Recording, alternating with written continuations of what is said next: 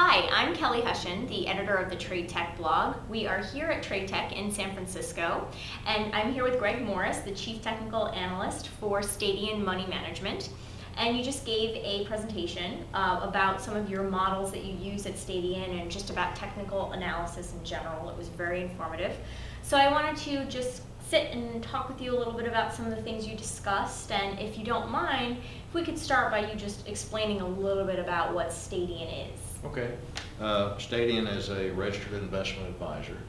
They've been in business. Previously the name was PMFM, kind of a tongue twister. They've been in business since the early 90s, been managing money for individuals in the early part using mutual funds, and then started managing mutual funds themselves in 2003 because ETFs became available. And we still manage separate accounts. We manage 2 open-end mutual funds that are traded and available everywhere. And then we manage retirement accounts, 401k plans, and we manage those through plan sponsors like Guardian, Lincoln National, and Mutual of Omaha. And so we're just looked at the paperwork this morning. We're pushing $5 billion now. So wow, congratulations. It's a serious pile of money. That's great, yeah. So if we can talk a little bit about technical analysis, can you explain some of the tools that are out there for both buy and sell side firms and how this whole technical analysis subject has kind of evolved? Sure.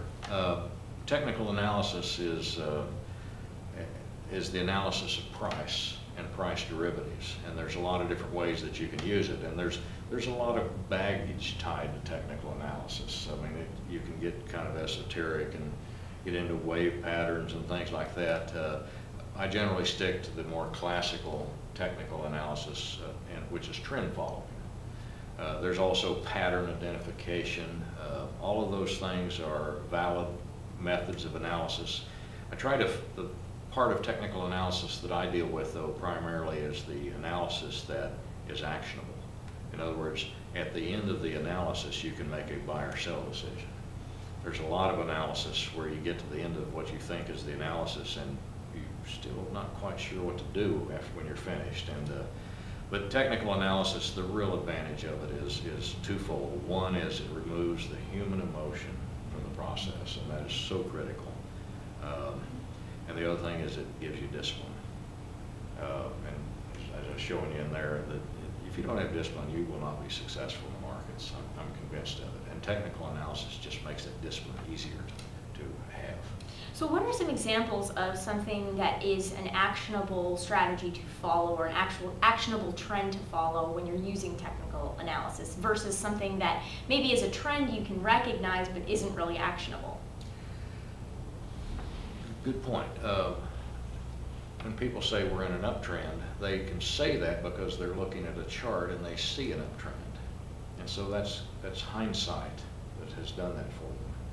And that's the problem. They say, oh, I'm not using hindsight, but they really are. I mean, anytime you see something that's not on the extreme right edge of the chart, it's hindsight that's bringing that conclusion. So we have technical measures that are measuring the market to identify uptrends, and they come over different time periods, and there's different types of technical measurements that we're doing: price, breadth, and relative strength. Relative strength is like a small cap versus large cap, growth versus value. Price obviously is the price of an index that you want to follow, and then breadth is advances, declines, up volume, down volume, new highs, new lows. So this data then is manipulated mathematically to identify continuing price movements upward, and then everything else sideways and down is the residual. And so these measurements start turning on, if you will, saying this is an uptrend, and as it starts building, we start committing assets with very tight stops. And so that's the process. In other words, it's a rules-based technical model that has nothing to do with subjectivity on what you think about the markets. It's a mathematical measurement of what the markets are doing. And then all you have is an expectation that that will continue. continue. Right. You said There's no forecasting at all. right. You said in the presentation that you have to remove the human emotion from this, and you have to be able to sort of analyze these things based on the trends that are happening. And you gave an example of a risk-based, sort of a risk-based example that I don't want to give away, but maybe you know what I'm talking about, and you could sort of recite it for us. You were asking if you had a decision, a bet to make, so to speak. If you could give that one. Oh, I yes. thought that was a good Yeah. example. Well, I show statistics a lot, and because that's a good way to understand markets, to learn the history and how markets react to certain events. The statistics help you quantify it. However, I tell people that statistics are not actionable information. It's just knowledge. Right. You can't make a decision based on it. And so the example I give is that I say, let's play a game. And I say, first of all, it's a fair game.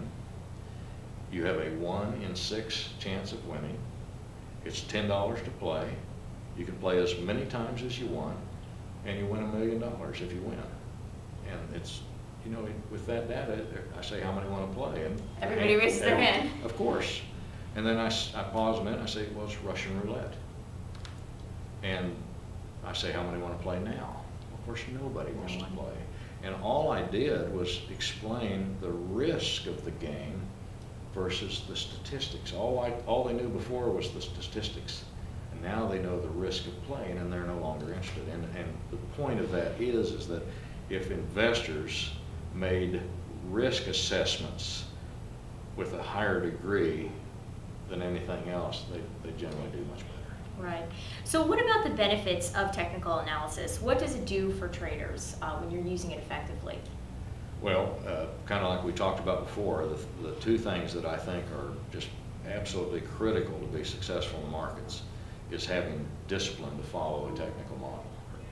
I would say this, there's a lot of different ways to make money in the market, outside of technical analysis and inside of technical analysis. But if you don't have the discipline to stick with it, I just don't think it's going to be successful over the long term.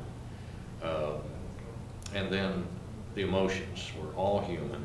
We all have emotions, especially when it comes to money. The human mind just doesn't seem to work properly at the right times because of the emotions. When the market's going down, you're scared. You think it's going to continue going down, and it's probably the time you should be buying. If you're trying to be a contrarian, being a contrarian is difficult. So it's controlling emotions and instilling discipline is probably the thing technical analysis does that's above all other types of analysis. What about the future of technical analysis? How do you think that it will continue to be used or start to be used more effectively on trading desks? I think the markets will determine that. We've seen the markets go essentially nowhere in the last 11 years. All the financial theories have blown up. People are turning to something that has worked, and that is technical analysis. There will come a time in the future when we will see long trending secular bull markets like we had from '82 to 2000. And then technical analysis will still work, but so will all that other stuff. So financial academia is kind of the marketing arm for Wall Street. So the theories will come back into play. Technical analysis will fade in popularity, but I think it's growing over time. During all these secular bears, technical analysis tends to grow and attract more interest. During the secular bulls, I don't think it declines, but the rate of growth of interest in technical analysis subsides. So. Great. Well, thank you so much for joining me and to talk about this a little bit more. The presentation was very in-depth and very detailed, but this is sort of a snapshot of what we spoke about in there. So Sure. I just wanted to say thank you. Thank you very much. I enjoyed it. And we'll check back in with you to see how the rest of the conference goes. Okay. Okay, great.